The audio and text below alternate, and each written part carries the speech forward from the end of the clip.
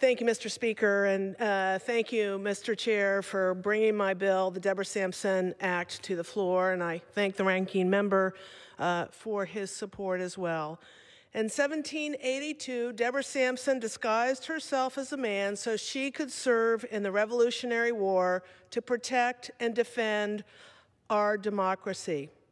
She was wounded in that war. Her forehead had a gash from a sword, and she was shot in the leg. But serving as a man made her invisible.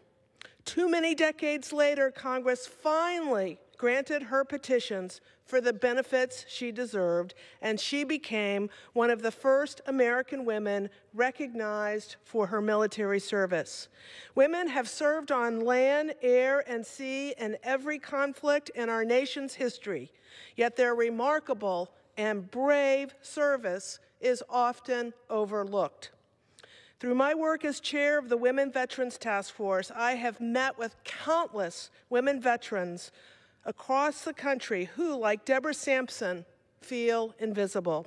Their service often goes unnoticed, while veteran men around them are always thanked. And sadly, women veterans are often harassed when they go to the VA for help. This denies them the equitable access to the benefits and care they have earned and deserved.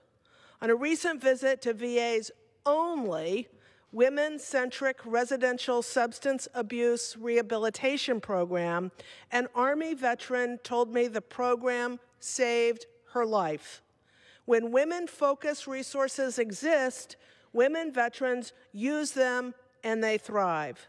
That is why this bill is vital for America's 2 million women veterans. It will ensure that women have consistent access to comprehensive, gender-specific care and services. It will help stop harassment and ensure that women veterans are fully recognized for their service.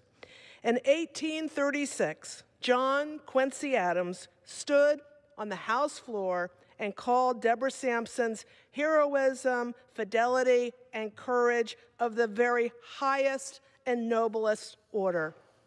Congress recognized Deborah Sampson's service, and in doing so ensured that she was no longer invisible. To America women veterans of today, I stand here to say we see you and you are invisible no longer. I'd like to thank Representatives Allred, Brindisi, Correa, Cunningham, Delgado, Levin, Lee, Pappas, Rose, Underwood, Velasquez, and Wild, who contributed to this legislation. And I urge my colleagues to support H.R. 3224 to fully recognize and honor women veterans services. With that, thank you, Mr. Chair, and I yield back.